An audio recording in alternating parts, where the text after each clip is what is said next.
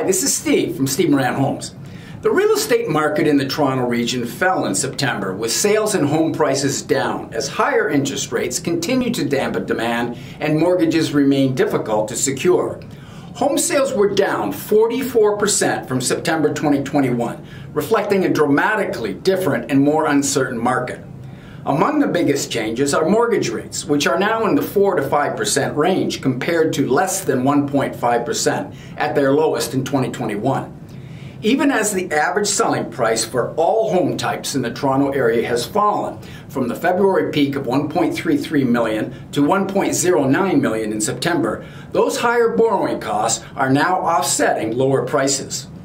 New listings were also down on a year-over-year basis to the lowest number of new listings for the month of September since 2002. People who don't have to make a move are sitting on the sidelines, as typically happens in any market change. Real estate continues to appeal to investors who are attracted to Toronto's climbing rents. Looking ahead, the Bank of Canada is set to hike interest rates another 0.75 percentage point by the end of the year, further intensifying ownership costs.